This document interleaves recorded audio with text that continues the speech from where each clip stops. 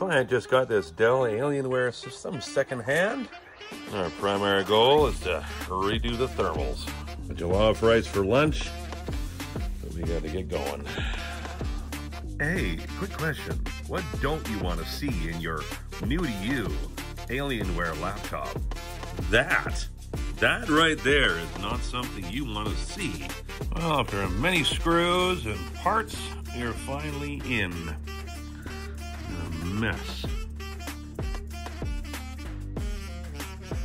So whatever that nastiness was, went right through to the trackpad and screwed up the buttons. See if we can get rid of whatever this is. Doesn't want to move. Dell, you drew blood. Well, the moment of truth. Oh, we got keyboard lights.